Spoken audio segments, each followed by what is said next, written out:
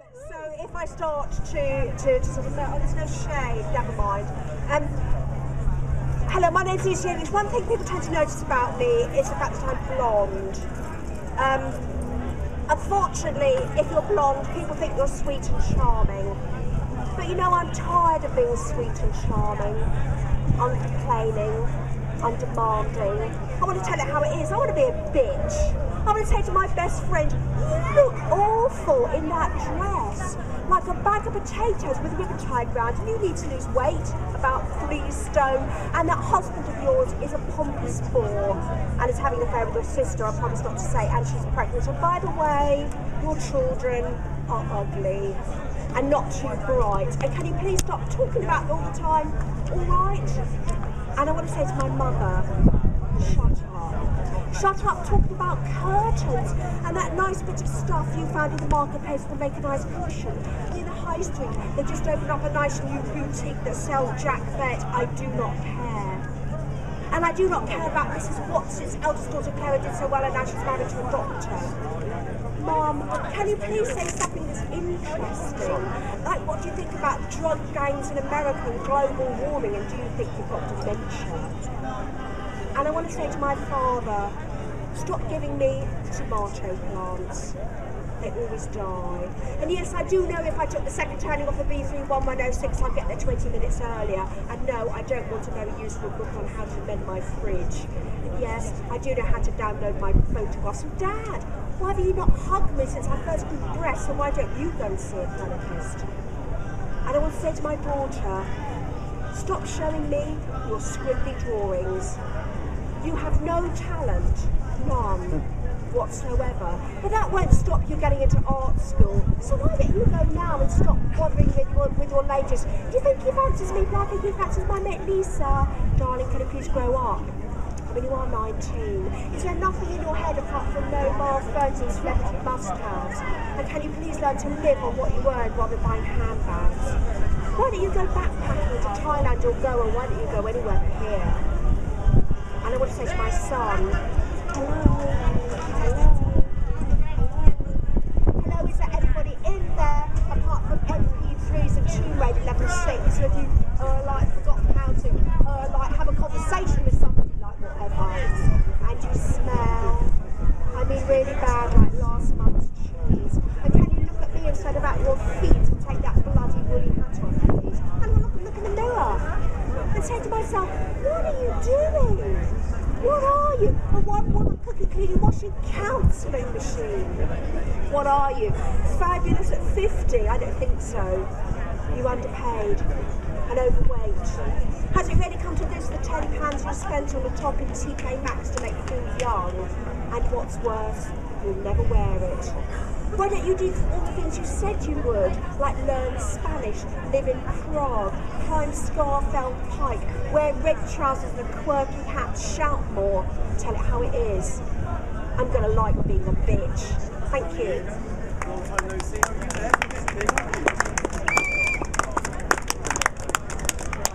Let's have something a bit more Bristol-based. This is set in Clifton. I write a lot of poems about Clifton. I've got a new book out. It's called Prayer to Imperfection.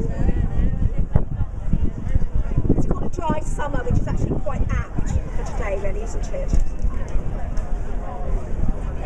Summer is for nothingness. The skies are perfect blue. The grass in the park has dried to mud. And this bus stops a barbecue. On Christchurch Green, the bright young things are having picnics. Girls in tight skirts sit down oh so carefully, try not to show off their G-strings. Tarquin, Damien, are already drunk. Hurrah for summer! The woman with a moustache has a new boyfriend. He squeezes her knee in a tender gesture of possession. They look so happy. What's she got that I haven't got? A moustache. I'm not bitter, don't get me wrong, but if you pulled me out on the ground and burn a hole that was this deep, I'm not bored. But if I slept any more, I'd be a silkworm. I am bored.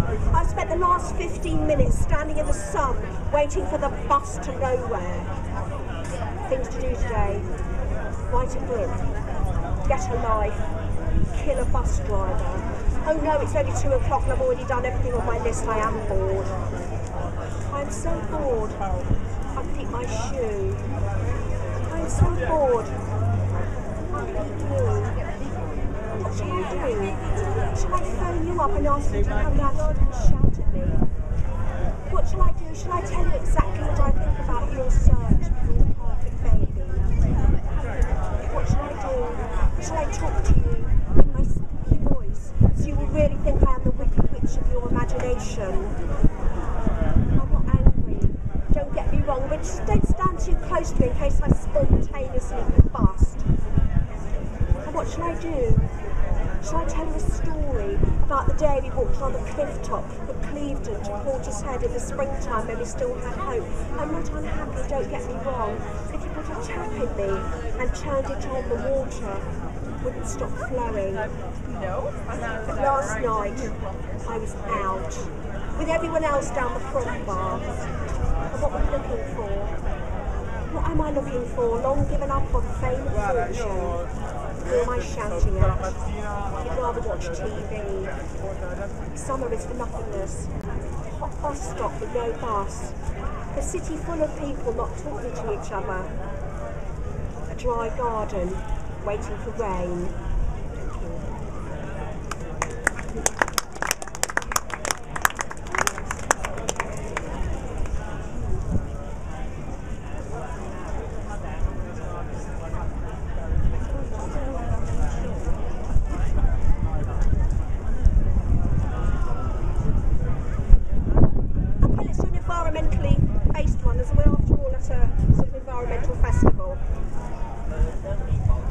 This one's called Weird Weather.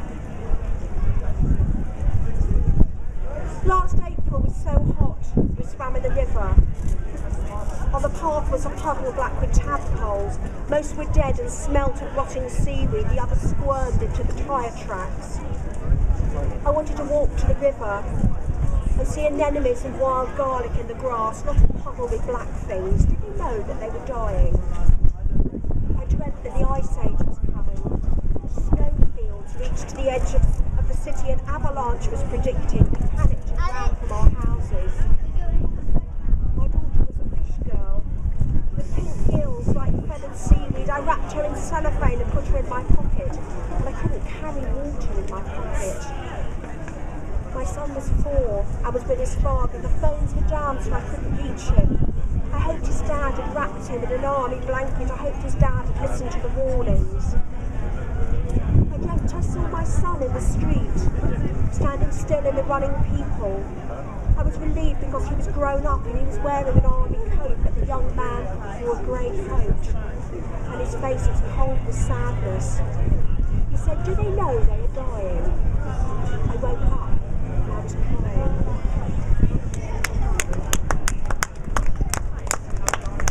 Okay, I'm going to do this. This is my last one for you today because I'm burning here in the sun, and I've got to get out of the sun or I will burn.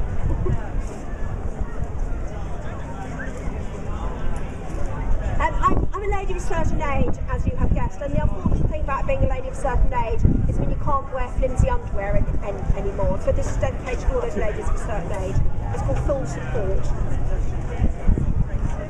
In my over-shoulder boulder holder and my midriff encased in elastic, I can barely breathe, but it's fantastic.